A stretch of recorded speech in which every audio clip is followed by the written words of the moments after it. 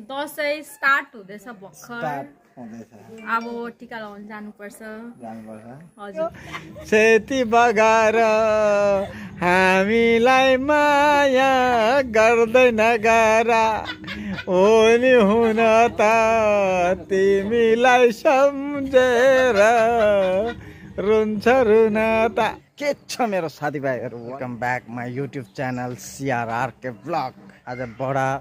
दशैं यानि विजया दशमीको दिन हो दशैं भए पनि काम त गर्नै पर्यो साथीभाइहरू यिनीहरूलाई अहिले दाना पानी दिइसकेको छु घाँस दिइसकेको छु सानो मिनी फरेस्ट हो मेरो अनि परालहरू गाई गोरुलाई यहाँनिर भुसाहरू राखिन्छ स्टक गरिन्छ घाँसहरू यहाँ राखेको छु हरियाली छ र यसले पनि यो हिरो हो यो यसले पनि दाना खाइसकेको छ यसको नाम हो छुच्ची ए खलमल पारेर नुहाइसक्यो अब लुगा लगाइन्छ ले दसैँको साइत भइसकेको छ साथीभाइहरू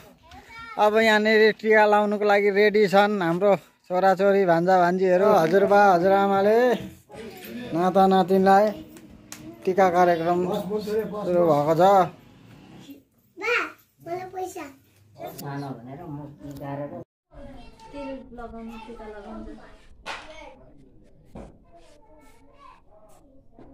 ल है साथीभाइ अहिले चाहिँ मेरो साथी बाँसतला फ्यामिलीमा चाहिँ दसैँ कसरी हुँदैछ भनेर सानो झलक देखाउँदैछु तपाईँहरूलाई यहाँनिर हाम्रो भान्जा भान्जीहरू सब रेडी छन् टिकटक बनाउने रेडी छन् भित्र पकाउने पकाउँदैछन् खाने खाँदैछन्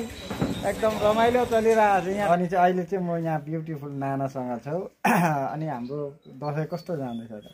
दशैं स्टार्ट हुँदैछ भर्खर हुँदैछ अब टिका लगाउन जानुपर्छ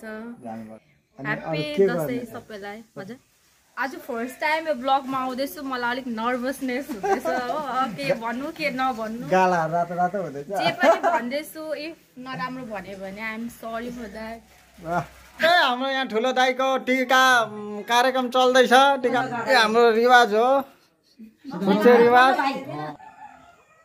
ल साथी यहाँ कोसेली बोकेर हल्का टिका कार्यक्रम चलिरहेको छ अब काकीको हातको टिका लाउनुको लागि हामी रेडी छौँ पुरा हो कहिले अधुरो भएर नजाओस् मेरो छोरा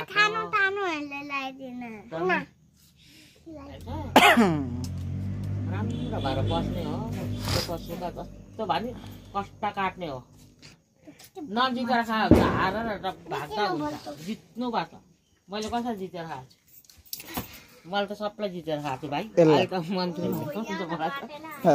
सबको उडाइदिनु नचला भाइ छोड न भइहाल्छ मेरो नातिलाई आमा धेरै पढाइ नाति भोलिपछि बोजूलाई पनि अलिक राम्रो हेर्नु ल मेरो नातिनीहरूलाई पैसा दिएर अनि टिका लगाएन भने त कसले दिन्छ पैसा नि ए कान्छीलाई चाहिँ नदिनु अरे पैसा चाहिँदैन अरे पुरा भइसक्यो नि कान्छी के चाहिन्छ चाहिन्छ अरे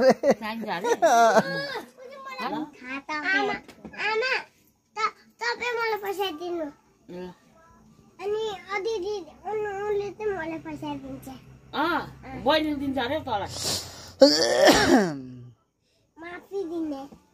जिउवा गर्नुपर्छ नि पैसा थापेर त्यही त खुट्टा ढोक्नुपर्छ ल अब खुट्टा ढोक्नुपर्छ उत्रै आमाको खुट्टा ढोक तल कस्तो मजाले ढोके भाइ अझ एकपल्ट ढोक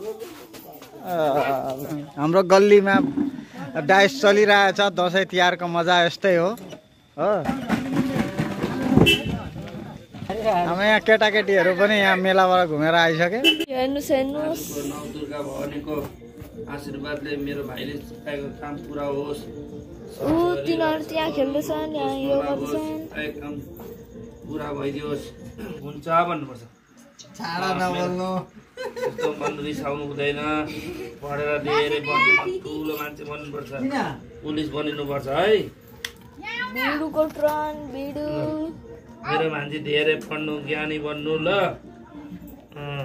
यहाँ माइजू आउँदैछ मान्छे बन्नुपर्छ पढेर झगडा नगर्नु ल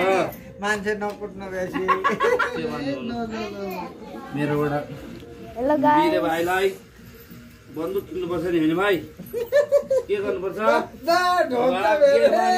ज्ञानी बन्नु ज्ञानी बन्नु